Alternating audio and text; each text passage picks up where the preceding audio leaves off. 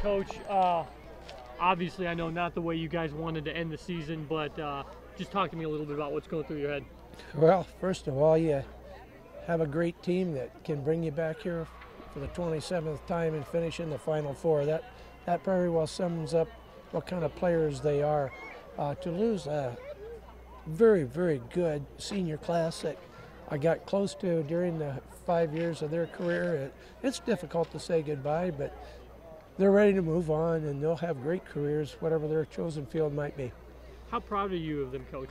Oh, you know, they become like daughters to you as throughout the year. You know, there's years, I should say. There's times that you got to get after it a little bit, but most of the time it's very pleasurable, and they're just a great group. You strike me, Coach, as a guy that likes to deflect praise from yourself, but we got to ask you about the Golden Plaque of Distinction. That's the first time it's ever been given to a softball coach. What does that mean to you? Oh, I'm very honored by it, and again, it's a tribute to the program that we've had, and that means all the players, the volunteers, the parents, and the people that have helped contribute and make what it is. Coach, it's been an honor to meet you. Thank you very much. Thanks so much. Good luck to you, Coach. Kassidi, I know obviously you guys are a little disappointed, but just talk to me about what's going through your head right now. Well, mostly just knowing that I'm never going to play with the seniors again, and knowing that we played a really good game. Yeah. How special is this group that you guys have been playing together since you were like 8, I heard? Yeah, it's a really special group. I have a lot of fun with them, and we always play well together. Last question, Kassidi. Talk to me a little bit about Coach getting the Golden Plaque of Distinction. It's the first time it's been given to a softball coach. What does that mean to you? It's really awesome knowing that my coach got it. It's just a really good feeling. Awesome. What's next for you, Kassidi?